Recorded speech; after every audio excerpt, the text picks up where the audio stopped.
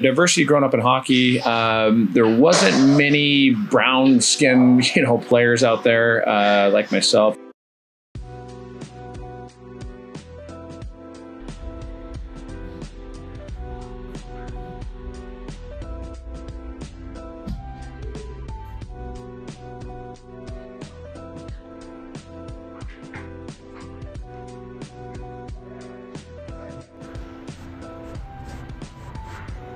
I mean, there was,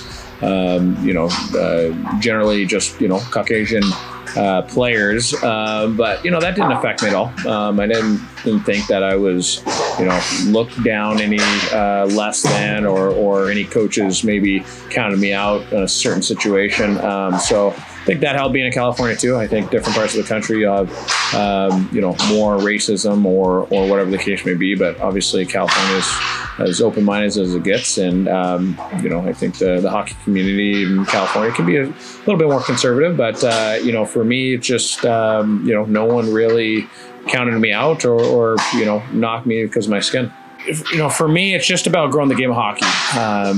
Whatever it takes to grow the game. It's become really, as players have moved on, become very territorial.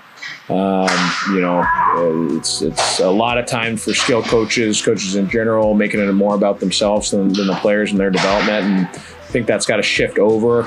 I don't think you're seeing the success that you probably did as far as cranking out NHLers from my age group, maybe a couple years older, the Grimaldis, the Leos, and so on and so forth.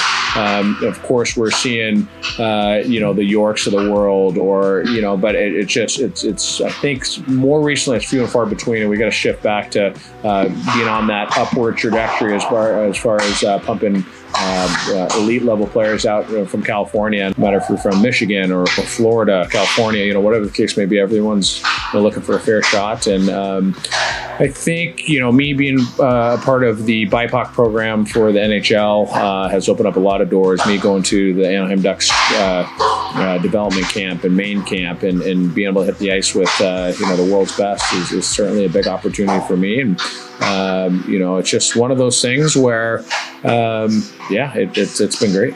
Just like anything, I mean, the world's diverse. I think everyone, should have the opportunity, no matter what ethnicity, skin color, whatever the case may be, religion, to have the same opportunity to grow as a person, get better at something, have the opportunity to make money. And I think everything, just like any other sector, whether it's sports or non-sports related, deserves a chance to, have success. What others can do is just, make people feel comfortable.